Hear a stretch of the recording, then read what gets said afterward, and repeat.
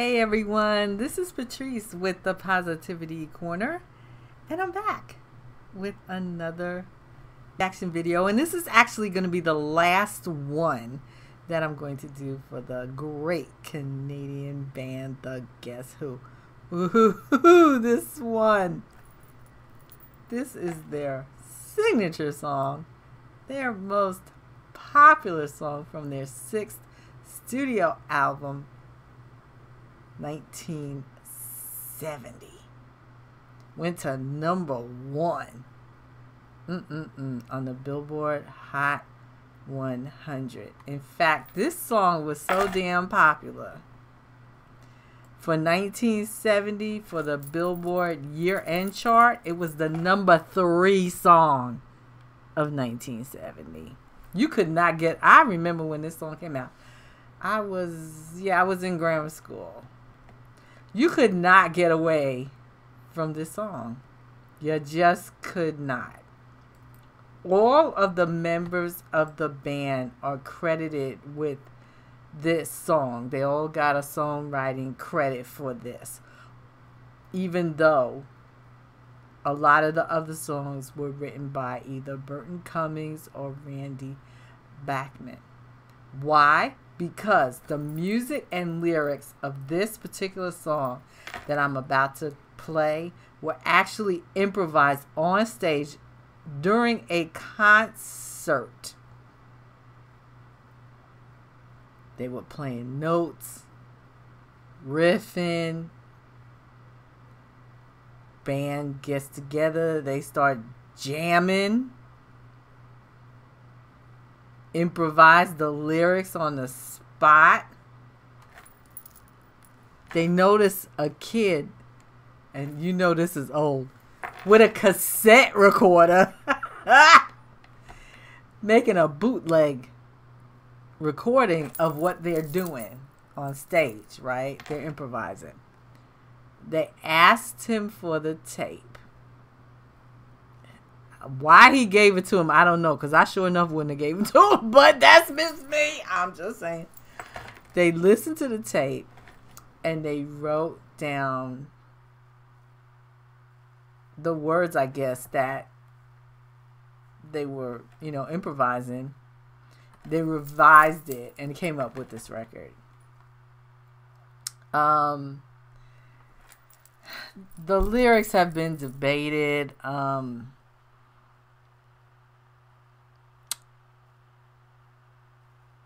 Burton Cummings said it doesn't have anything to do with politics. This has been co-opted, especially in the United States, as a political song. It's considered in the United States as an attack on U.S. politics. Burton Cummings said that didn't have nothing to do with it.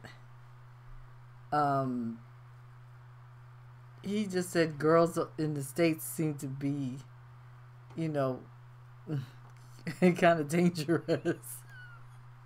And when he, says the famous, line, American women stay away from me, what he really meant was, I prefer Canadian women. It's not, it's considered like a chauvinistic kind of song, but the people who performed it, they said it's not that way. And you have to think about the context of when the song was written.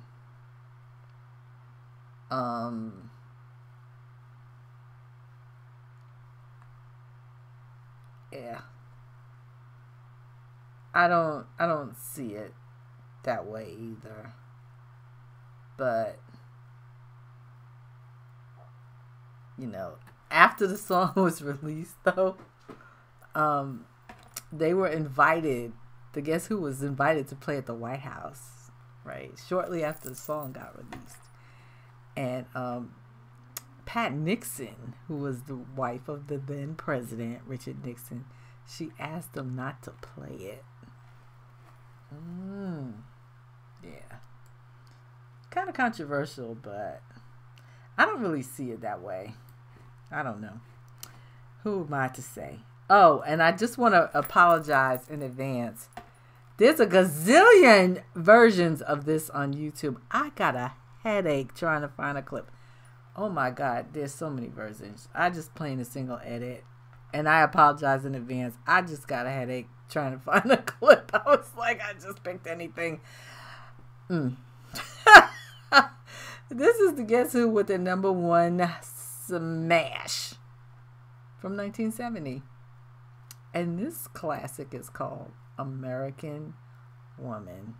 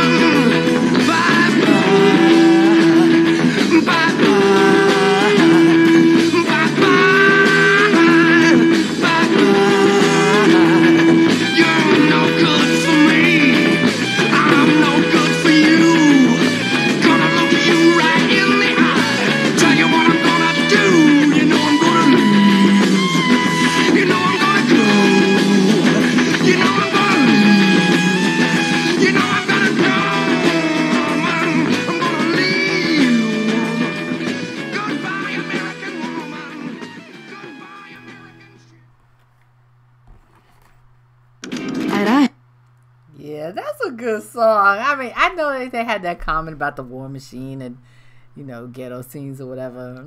And, yeah, but it's a good song. They rocking it. That was from 1970. Oh, my goodness. The Guess Who with their #1 hit, American Woman. And, of course, there's been one notable One of the most, there's been plenty of covers of it, but one of the most notable one was, of course, Lenny Kravitz's 1999 version, which he recorded for the soundtrack of the film Austin Powers, The Spy Who Shagged Me. It was released as a single. Yeah, he won a damn Grammy for it, Lenny Kravitz. It's a good song. I mean, it's a really good song. The way that it's structured and everything. It's just a great song. And let me tell you, the Guess Who, great band. I don't think they're underrated necessarily. No, I don't think they're underrated. You hear them in a conversation when you talk about the 60s. They're definitely mentioned. I don't think they're underrated at all. Thank goodness we have the records. They've had, they had changes in personnel and stuff like that. And actually in the US at least, the hits kind of stopped for them, after the early 70s, but they continue to have great success everywhere else, especially in Canada. Great band. And to the Guess Who, past and present, thank you for the music. Yeah, I think they're one of the best bands to come out of the era for sure. As always, this is Patrice with the Positivity Corner. Please like, click, share, subscribe, push that button for further content. And check out my new channel. Ooh, just came out in January, folks. It's called Club Classics Revisited with me, of course, PM Coleman. And I'm just indulging my love of disco, dance, club classics, a little house thrown in. Yeah. I'm having a good time over there. Check it out. I will be back with another video series, another artist, and tons of my favorite tunes. Take care, everybody.